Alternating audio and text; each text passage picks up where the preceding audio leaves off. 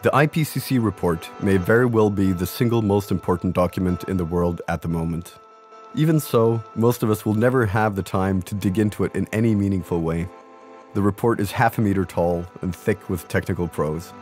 So, we wanted to try to tell a story about coming climate changes, our weird new world, using everyday language and staying close to the IPCC report. First, we got hold of climate simulations running all the way to year 2100.